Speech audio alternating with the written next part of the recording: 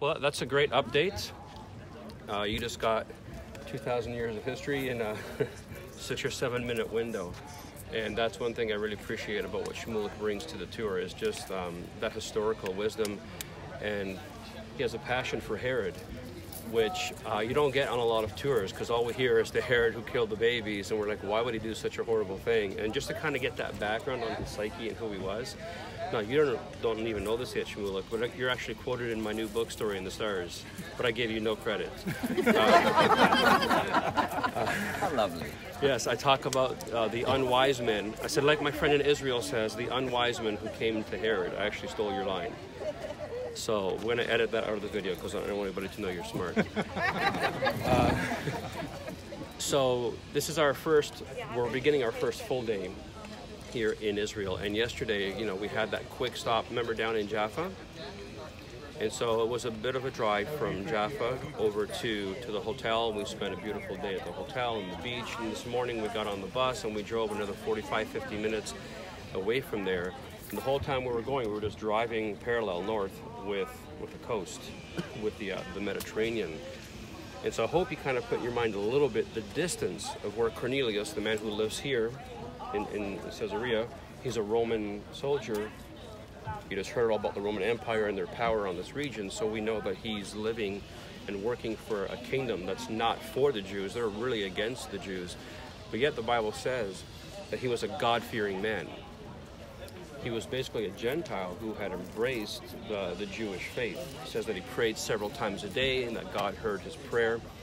So instead of just kind of,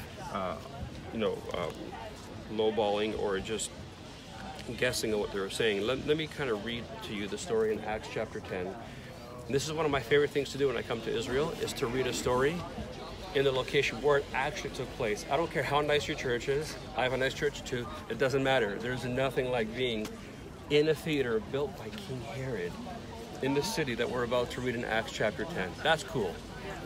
That's something you can't get anywhere else on the world. And so I love to do it as much as we can, read on location where the story took place. So if you want to follow along, or you can just listen in to Acts chapter 10. It says that in Caesarea. Hello. Hello. Here there lived a man. Right? When you go home and you read the story again, or you hear a pastor preach on it, or if you're a pastor and you're preaching on it, you'll be like, oh my goodness, I remember the moment where I was standing there. So here in Caesarea, there lived a Roman officer named Cornelius, and he was a captain of the Italian regiment. He was a devout, God-fearing man. That basically means a Gentile who had embraced the Jewish faith. When the Bible says that Joseph, the father of Jesus on the earth, was a God-fearing man, that's the way of saying that he was a devout Orthodox Jew living in the time. So when you hear they were God-fearing, it meant they were kosher, they were Sabbath observant, they gave their alms, they went to the temple to pray, they did all their Bible reading. That's what it's telling us about Cornelius. Because the Italians, the Romans of that time, worshipped every god but the God of Israel. And so to have a man in one of the mega centers, epicenters of the Roman Empire, to be serving the God of Israel, it's a huge deal. It's not brought out, but it really is a huge deal. So one afternoon, about 3 o'clock, he had a vision in which he saw an angel of God coming towards him. Cornelius, the angel said. Cornelius stared at him in terror. What is it, sir? He asked the angel. And the angel replied, your prayers and gifts to the poor have been received by God as an offering.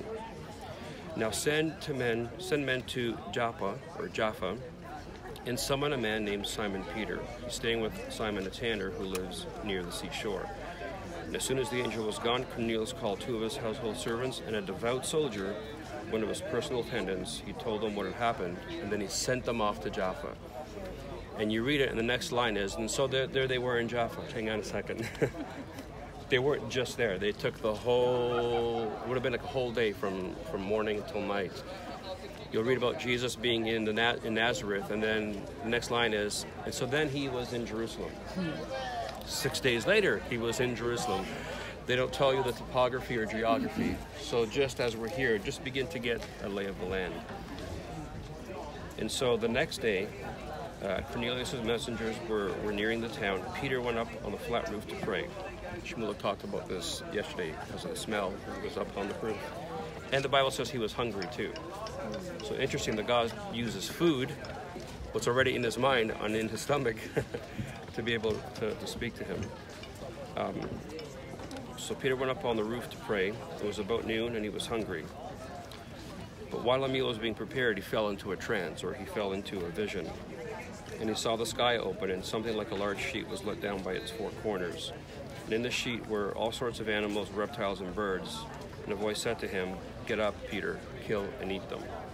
"No, Lord," Peter declared. "I've never eaten anything that our Jewish laws have declared impure and unclean." God's preparing Peter for what he's going to do in the Gentiles. And he says, kill these unclean animals and eat them. Peter's like, "Tell me you're kidding, God. I've devoted my life to serving you and following your word and not eat these things. And I've been abstaining from them. And you're saying to eat? No way, this isn't you speaking to me." And Peter is called St. Peter later on in history, but he's not so saintly in the beginning of his ministry. He's very, very thick-headed, because 3 times the vision has to come to him. 3 times Jesus has to say, "Do you love me?" 3 times he denies Jesus. You see, 3 times a lot happens in the life of Peter. So 3 times it happens. And so Peter was very perplexed. What could the vision mean? And then the next words, "Just then, the men sent by Cornelius found Simon's house standing outside the gates." And so they have a conversation with Peter, and they tell him, "Our master had this vision, and we were told to come here and get you." And what does it say here? It says, so Peter invited the men to stay for the night, and the next day they went with him, and they arrived at Jaffa. As Peter entered his home, Cornelius fell at his feet and worshipped him, but Peter replied, "Get up, I'm just a human like you." So they walked together and went inside, and here's the part. So often people interpret what happened there in Jaffa as a means for the abolishment of the food laws. Now, I'm not saying it is or it isn't. There's no judgment on what you eat. Actually, the Bible says don't let anybody judge you on matters of food and drink. Sabbath day, feast days, rest days, holy days. Don't let anyone judge you. So it's not about whether it's wrong or right to do. It's whether or not this passage is saying that or not. And so as he's having the vision, he says, "Just then 2 men appeared," and now Peter really gives the answer. He says in verse 28, "You know it's against our laws for a Jewish man to enter a Gentile home like this or to associate with you, but God has shown me." When did God show him? In the vision the day before, "that I should no longer think of anyone as impure or unclean." So it wasn't about food. God used food as an illustration. All your life you've been told that these things are unclean. He says, "I'm saying they're clean." But the bigger picture, he's talking about the people. All your life you thought you were the only clean one. You thought you were the only ones on my agenda, the only ones that I even knew existed. But that's not true at all. I've been preparing. I've been working in the background. So don't call anyone, not anything now, don't call anyone unclean.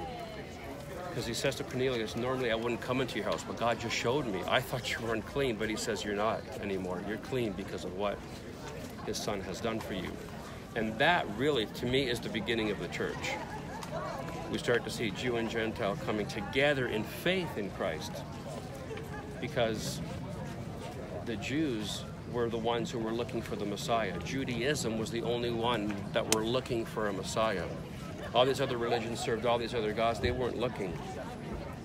And so Peter never thought in his life that a Gentile would want to know anything about his Jewish God, about his Jewish Messiah. Boy, he was surprised. In fact, Peter fought it so hard that he decided not to go to the Gentiles. Remember who had to stand up? Paul. Peter said, "I can go to the Jews. I'll do that all day long, but I can't do it. I can't. I'm sure it's you, but I'm not your guy." And Paul says, "I'll do it." And he steps in. And because he steps in part anyways, is why we're here in Caesarea today. Because we've been afforded the opportunity to hear the gospel. So this is what I want to say. And the preacher me is trying to be mindful of your time. And I'm about to say, and with the story I close. Which is a lie, by the way, so pastors say when they're thinking about what they want to say next. But in closing, seriously, here's what really struck me last night as I was going over the story again. Here's Cornelius, this Gentile living here in Caesarea. And he's praying to this God that he now believes is the God. And every day it says he prays. 3 times a day he's praying, no answer, no angels, nothing supernatural, nothing amazing, just the mundane.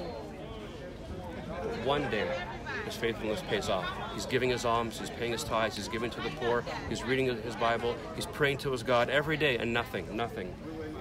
And just when he thought nothing was going to happen, something happened. And for some of you, that's even why you're here today. You've been praying about coming to Israel. You've been asking God, I'd love to go to Israel. And you're praying and you're wishing and you're hoping and you're believing. And it happened. You're here.